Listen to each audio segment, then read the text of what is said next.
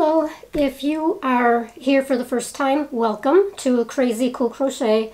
What I am bringing today is a project so that you can create a lanyard for your mask. And this is the summer of 2020. Pandemic is still raging, so this is very much necessary, and especially for those who are going to work or going to school. This is something that can really come in handy. And what this does is help you to keep track of your mask, especially for kids. The one that I actually have on now, I made for boys, and I'll show you how to do this in a minute.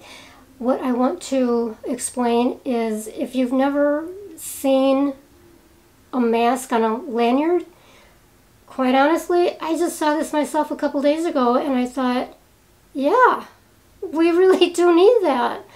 Especially, like I said, if kids are going to school, teachers, anybody working in an office, really anywhere. My daughter's a nurse in a hospital and she thought this was great. I was going to say genius, but she didn't say that. I'm saying that. Okay, anyway, so the lanyard. This will help so that, let's say, you know, you've got your mask on and you've got to maybe go to lunch, go to the bathroom. I don't know what the situation is because I'm unemployed. But rather than take off the mask and just, you know, drop it on a table, now you've got it on you so that you don't have to, you know, contaminate the surfaces or have the surfaces contaminate the mask. This will be really super helpful. And of course for kids so that they don't leave their mask laying around. Okay, so this is one version and I'll show you exactly how it works in a minute. And this is another one. This is more girly. Okay, so this looks like little flowers. Let me take that back off. So it looks like little flowers, a little cuter.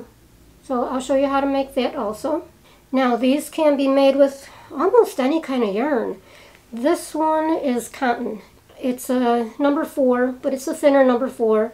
And a lot of people are saying you have to do it in cotton. You have no choice so it can wash. Well, you can wash acrylic. This one is acrylic. You can certainly wash acrylic also. And cotton might shrink. I don't know. I know the cotton masks, they did shrink a little bit. So cotton shrinks. That's just the way it is. So it's up to you though. You can pretty much use any kind of yarn really. Okay, so let's go ahead and get started. Okay, for the blue lanyard, this one is so simple. I mean, you don't need any kind of embellishments or anything really. For the yarn, this happens to be Yarn Bee Soft Sacred in ombre. So it's blues and grays. Okay, and you want to make it about 26 inches long. Well, of course it depends on who it's for, an adult, a child, a small child, a bigger child. But you want to make it long enough so that you are able to fold over about an inch on each side. So you want to make a chain, I'd say about 27 inches long. I'm not going to give you a count because this is one of those situations where you're using a tape measure. Okay, so just do a regular chain.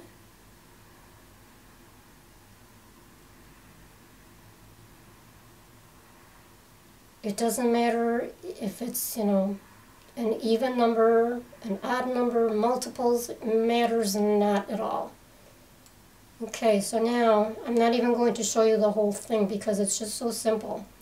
What you're going to do is single crochets across, so starting in the second chain from the hook. Okay, oh, if you need help with the single crochet, if you need help with any of the stitches, I will leave a little white box up above. I always do that with the tutorials for beginner stitches, just in case you're brand new at this. Okay, so for a single crochet, you enter the hook into the chain, grab the yarn, pull it through, 2 loops on the hook, grab the yarn, pull it through both loops, and that's your single crochet.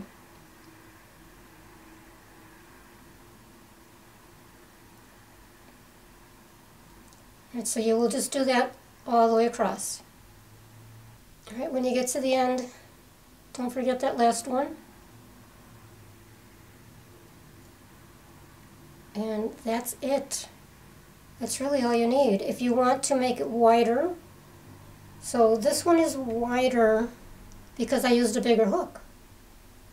I just happened to grab this one today. This is on a G. But for this one I used, I don't remember what it was, but a bigger hook anyway. So it gives you a wider band. If you want a wider band, just go ahead and add another row. Chain 1, turn, find that first space, and keep going with the single crochets.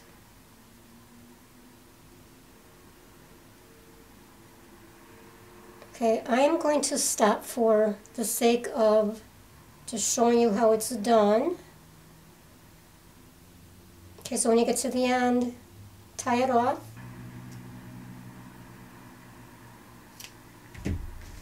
Leave a good sized tail, so we're going to use that actually. Okay, so you just did a chain. I would do one more, because I like to do a nice strong knot. Just squeeze it down, that will form a knot. Okay, so now what you're going to do, you've got your tail, you want to thread or just shove the end through the hook. So you're going to use one of these hooks, and they're the kind that you squeeze.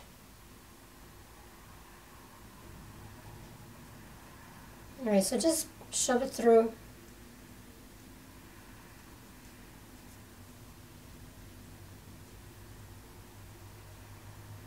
Okay, then you're going to fold this over for about 1 inch. Take your yarn needle, tapestry needle, and thread the tail through.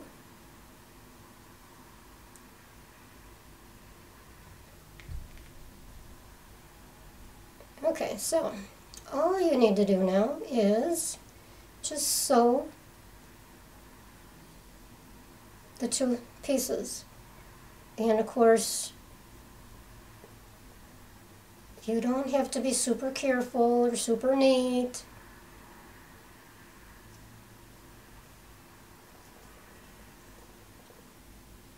Okay, so just keep going. Of course, just that little bottom. I would take that other tail, cross it over, and incorporate that into the stitches. I will go back one more time, just to make it nice and strong, especially if it's for the kid.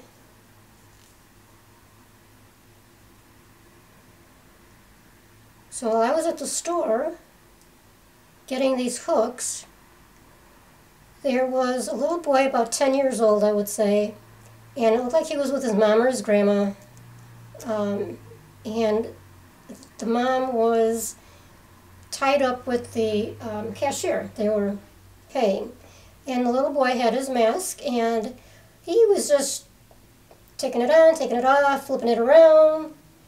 He was just going to town with that thing, and it just scares me so much what kids are going to do with these masks when they're in school. So this is why a lanyard, I think, is going to be an absolute necessity. Well, that's all you have to do. Okay, just sew it across the bottom a little bit. I would tie these ends and knot them, and then you just cut these ends off. And that's it. This will not come apart in the wash.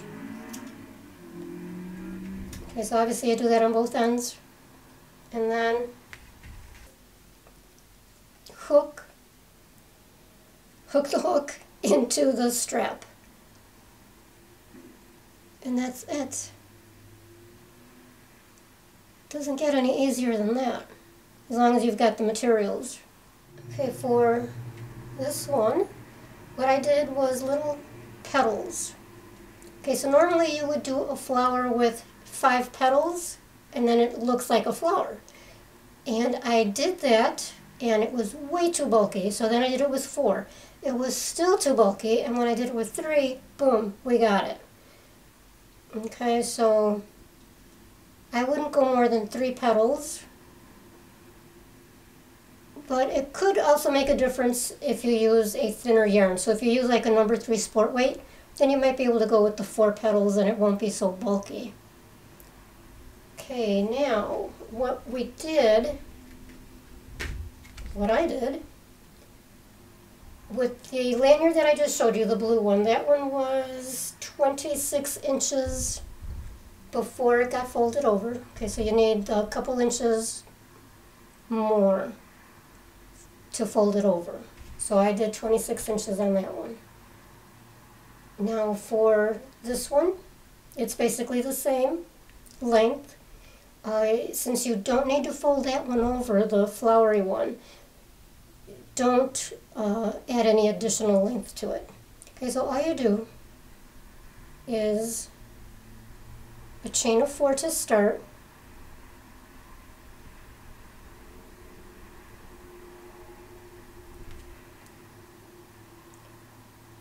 And now you're going to make a circle by joining the hook. Insert the hook into that first chain. Grab your yarn, pull it through, and then pull it through that last chain there on the hook. Now chain 3. Now we're going to go into the circle with a double crochet.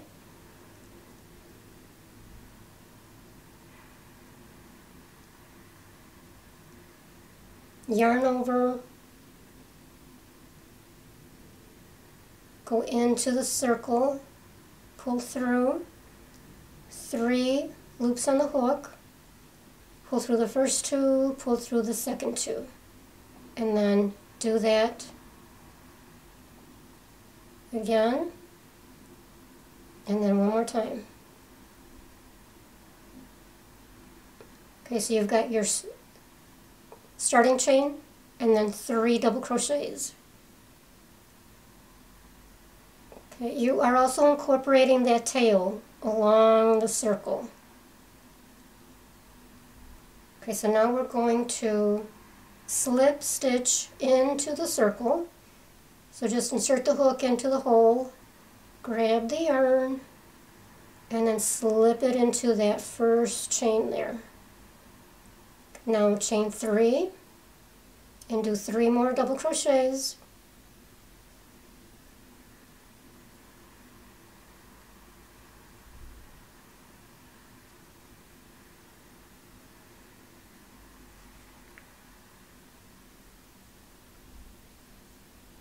So now you've got a total of 4. Slip stitch again, chain 3. And you can scooch these over if you need to make room. Double crochet. It's really hot in this room. Yarn is sticking to my fingers. And one more. So now you've got your 3 petals, and then do your slip stitch. So the way that let me show you on the completed one, the way that they are joined is with a chain.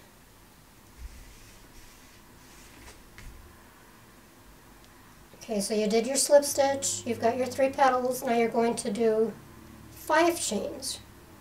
There's 1, 2, 3, 4, 5. So the first one is going to be what is holding the other petal to this petal. So now we're going to do that circle again. So you're going to join the hook into the fourth chain. 1, 2, 3, 4. Leave that last one. You're joining with a slip stitch just like the first time. And now chain 3. And now you're going to insert the hook into the center, into that hole. And this part gets a little tricky, especially the first one. Okay, so yarn over for your double crochet and then insert it into the circle. You have to feel for that circle because it's so small. And then do your double.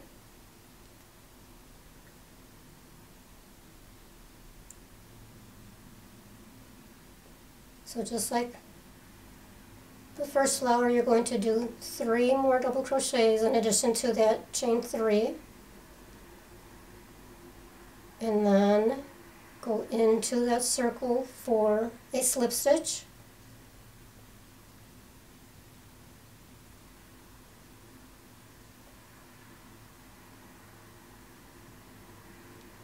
Now whatever feels comfortable to you, it's going to be intuitive to hang onto this petal, but you might need to move it out of the way so you can keep going. Okay, so another chain 3.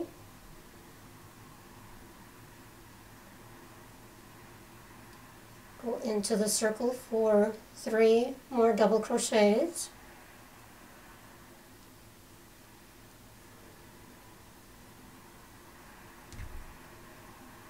And then slip stitch, chain 3, 3 more double crochets.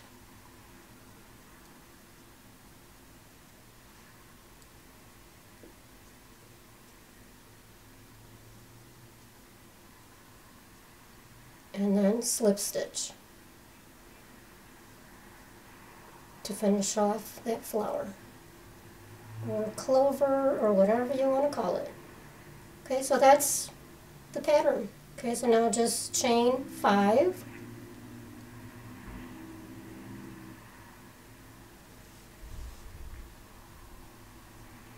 Insert the hook into the 4th chain from the hook. Just make sure that you've always got that one.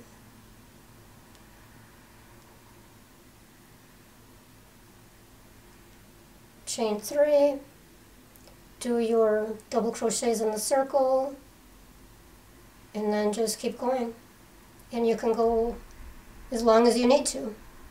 Now this one is actually easier to insert. All you're going to do is take that hook and just put it through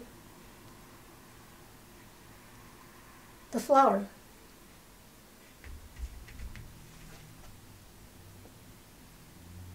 And that's it. That's how it's hooked on. So this one hooks onto the strap a lot easier because you don't have to fold it over and sew it and all that. You just hook it on. And that's it. Now that you've got the idea of it, you can really make any kind of a strap that you want. You know, if you're an experienced crocheter, you can just go to town with this project. I mean, there's just no end to the possibilities of what you can do with this. But of course, if you're just in a hurry and you just do that one row of single crochets and boom, it's done. Well, you know, fold it over, sew it, put your hook on, and then it's done, okay? But this is just such an awesome idea. You know, use your imagination, and above all, be safe. Okay, thanks for watching. Don't forget to go over to the blog, crazycoolcrochet.com, and if you've not seen my other videos, my designs, if I may say so myself, are pretty cool. They're very, very unique. A lot of the things I do out there, nobody else has done quite like I'm doing it. This is my only source of income, Crazy Cool Crochet, the blog and the YouTube channel. I also have an Etsy channel, and I will leave links in the white space below in the description area so that you can go ahead and take a look at my other projects. Otherwise, head over to my homepage, click below where it's got the name of Crazy Cool Crochet, click on there. It will open up my homepage. From there, go up to the top, you'll see where it says videos. Click on that and it opens up the entire library of videos that I've got out there. Okay, so again, stay safe and thank you for watching.